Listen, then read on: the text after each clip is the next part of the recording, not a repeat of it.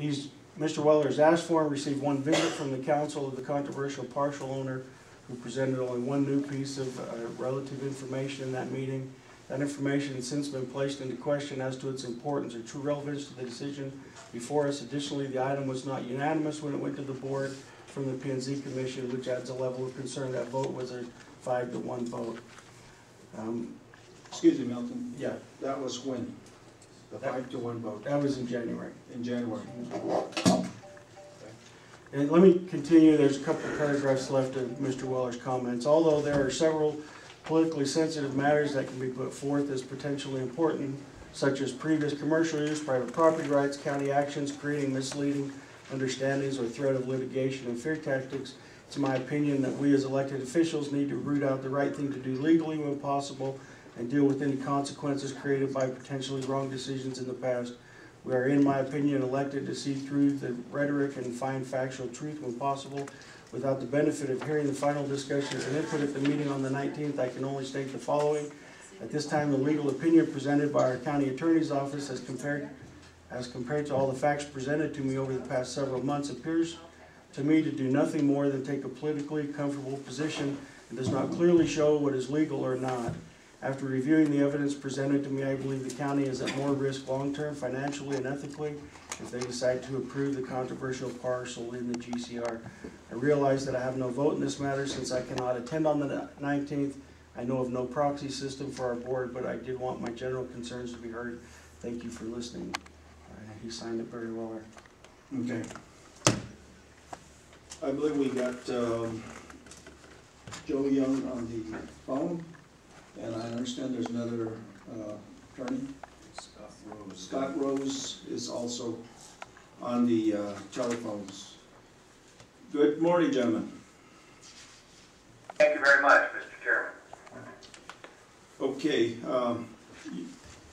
you know, I believe, you know, this is something, you know, that we need to discuss. It's been ongoing since January of this year, and you know, to postpone it, you know, I don't think that would really do us any good, because, you know, that's going to delay everything probably this fall, August. At least, yes. At least, and you know, but this is something that needs to be talked about, discussed, and approve or disapprove, you know, whatever the board decides to do. And unfortunately, Mr. Weller, you know, is not here. You know, if some of this nature is very important, I think I would be here, you know, to participate in the discussion. With that, you know, we're going to go ahead and discuss it. Okay. For the this is a public hearing, so I'm going to open the public hearing. You know, and I have a lot of individuals that do want to speak. You'll be allowed 3 minutes, and I'm going to go with, you know, 10 that are opposed to this. You know, it's not, you know, we can't be repeating ourselves, ladies and gentlemen. You know, if there's anything different, then let's state it. You know, but if it's just I oppose it, you know, that's. So with that, you know, of course, if there's other individuals that are in support of it, I do want to hear that too. With that, first one we have is David Bennett. You come up to the mic and please, for the record, give your name. Good morning. My name is Dave Bennett, and I'm a 30-year taxpayer, and I'm speaking for 175 property owners through the Greer Coalition. I think that's critical. We are including residential, some business, some resort owners in our membership.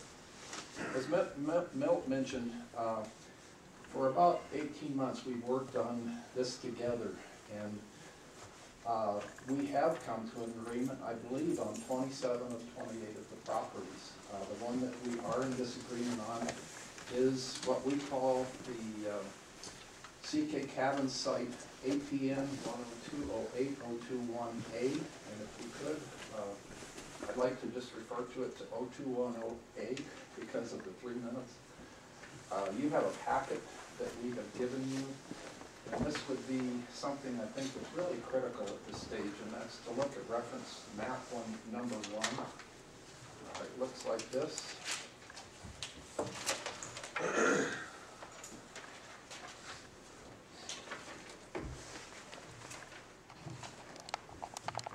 Just to clarify, we do not have disagreement with 001L and 001K, which is what we call the cattle case, existing already conditional use permit approved.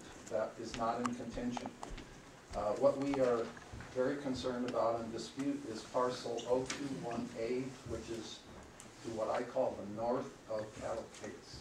So I think it's critical that we know what parcel we're talking about.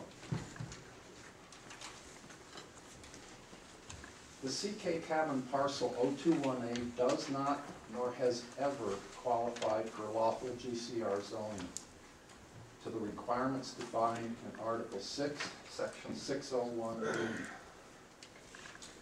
The key terms in 601B are 1, that are legally being used, and 2, nightly single-family cabin rentals not located on resort property are excluded. In other words, the property must, number 1, have recognized legal commercial resort use, and number 2, a single-family cabin rental is not qualified for automatic GCR zoning if it is not on a legal resort property. I think these are key issues. The exact wording in the ordinance is, and I'll try and read it quickly. Okay, 20 minutes is up, sir. Can somebody else continue where you left off? Sure. Maybe the second person that's... I believe I have David Martin, the next Can I one. possibly use my wife's minutes? Yeah, I decline and let him use my minutes. Okay, what's your I name, can ma'am? get through Eva really Bennett. quickly. I'm sorry. Okay. Continue then. Rather than read directly from Article 6, I'm going to skip that part, but unfounded assertions that parcel 021A is qualified for GCR are based on speculation. First of all, excuse me, stop that. I don't have your, I'm sorry.